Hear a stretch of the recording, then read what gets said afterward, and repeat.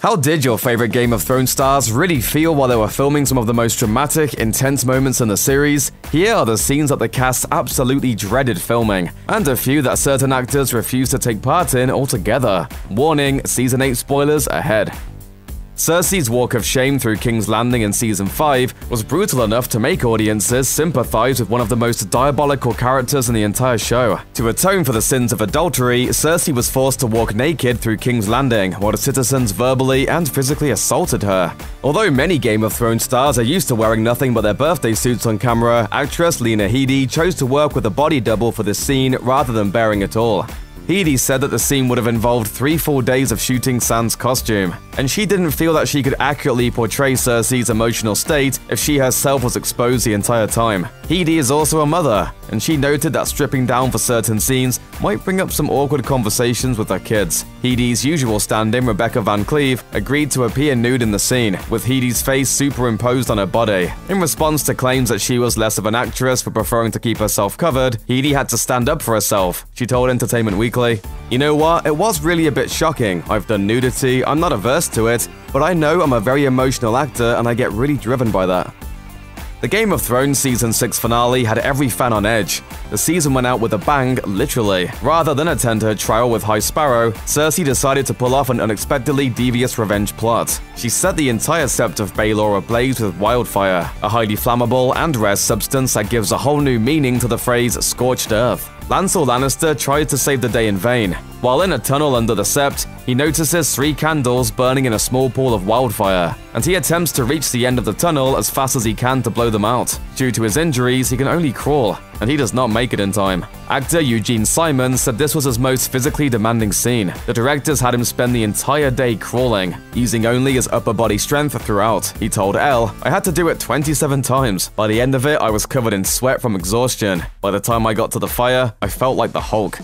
Euron Greyjoy is one of the most frightening characters of Game of Thrones. He has no moral compass, and there seems to be nothing he won't do in pursuit of the power that he craves. Even among the other ruthless Game of Thrones characters, Euron possesses a unique form of evil. Actor Palu Asbeck plays the role perfectly, yet in real life, Asbeck is nowhere near as frightening. In fact, he was actually intimidated by one scene in particular. In the Game of Thrones universe, every kingdom has their own unique rituals and ceremonies. When a new king is crowned in the Iron Islands, a drowning ceremony is part of their initiation. Of course, filming something like this is complicated, and there's no way that the cast and crew are going to get it right in one take. Asbeck said that filming the drowning scene was quite a struggle. After all, it's not easy to act while you're freezing cold and unable to breathe. Asbeck told Elle, "When you're underwater and there's a guy pushing you down and it's very, very cold, it's one of those challenges that you have to accept as an actor. This is what it is. This is what we're going to do."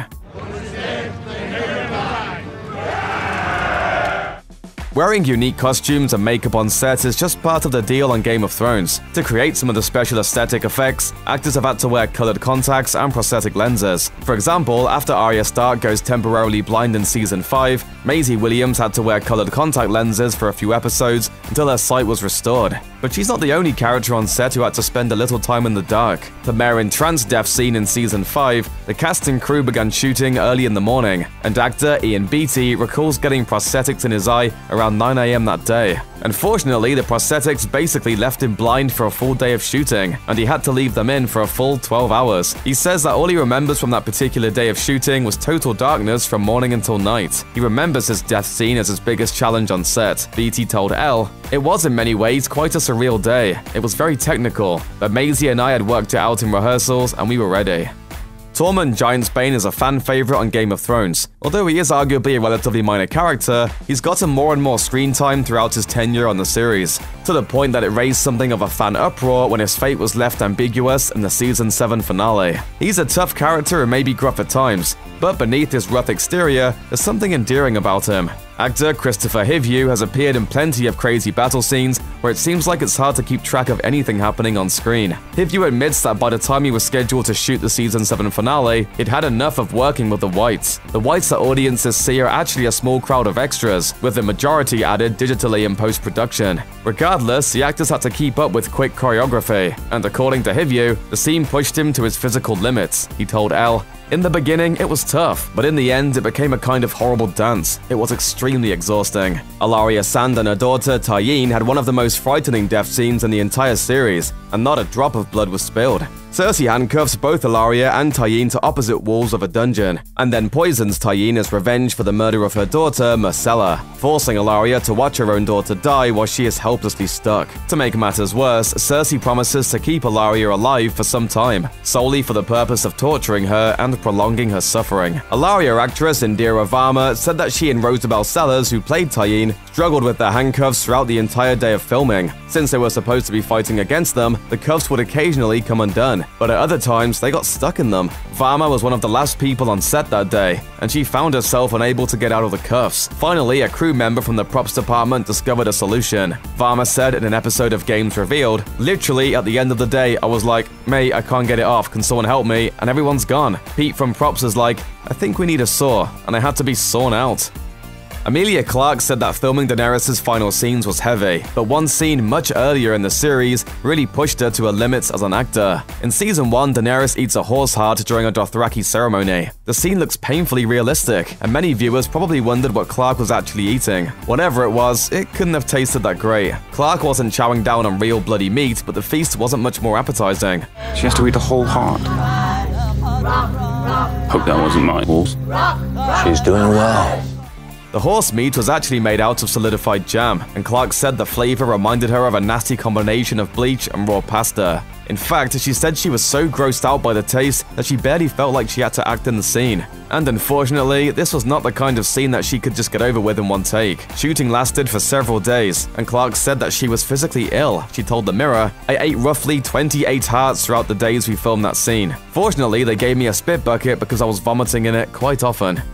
When Jon Snow and Daenerys finally met in Season 7, it was obvious that there was a spark of instant chemistry between the two characters, and anyone could have predicted that they would fall for each other. Romance was definitely on the horizon. At first, it seemed like destiny. Fire and ice were coming together at last. But in true Game of Thrones fashion, they couldn't simply hook up and then live happily ever after. Unbeknownst to either of them, Jon is actually a Targaryen by birth, and Daenerys is his aunt. Needless to say, actor Kit Harington had some mixed feelings about the scene. After years of working on the show, Harington and Clarke are good friends, and filming a romantic scene together was undoubtedly going to be a little bit awkward. Plus, knowing their characters' family lineage, Harington thought that Jon and Daenerys were making a mistake. Both actors relied on humor to keep the situation a little more lighthearted.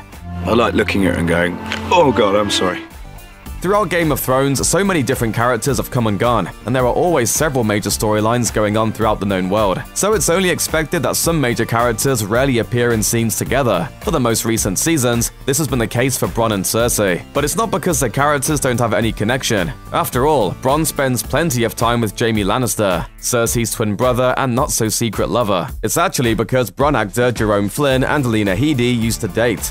And the breakup must have been fairly tumultuous because both actors refused to film scenes together. Flynn and Headey nearly had to share a scene in Season 7, when almost all of the main characters convened at the Dragon Pit Summit. However, attentive viewers may have noticed that Bronn and Cersei didn't even share a second of screen time. Bronn made a quick exit and excused himself for a drink before Cersei arrived. Although the two split before late 2014 when Headey began dating her current partner, the wounds must still feel fresh. But perhaps they will have to set their differences aside for the final season. After all, Bronn is now supposed to be leading the Lannister army and working for Cersei, so it will be interesting to see how the directors work around this dilemma. Check out one of our newest videos right here. Plus, even more Looper videos about Game of Thrones are coming soon. Subscribe to our YouTube channel and hit the bell so you don't miss a single one.